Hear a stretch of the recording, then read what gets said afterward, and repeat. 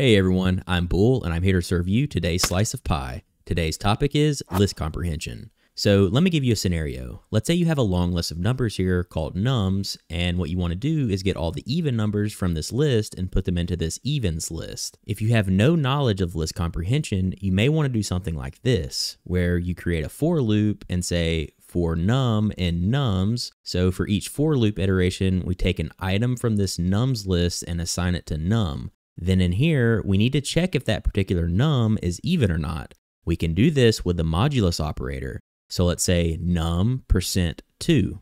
This percent sign is the modulus operator.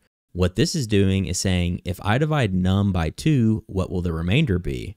So for every possible whole number, if you do a modulus 2 of that number, you will only ever get a 0 or a 1.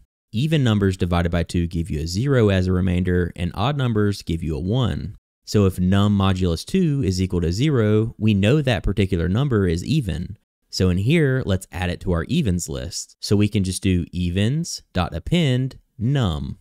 And that's it. Down here, let's print our evens list, and this should work as expected.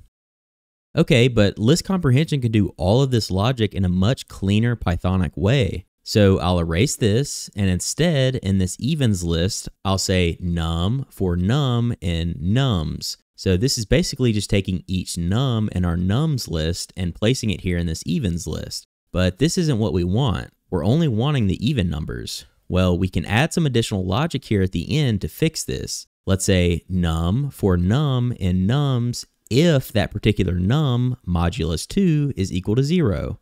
Now we should have every even number placed in this evens list. So let's run this, and there we go. Pretty cool, right?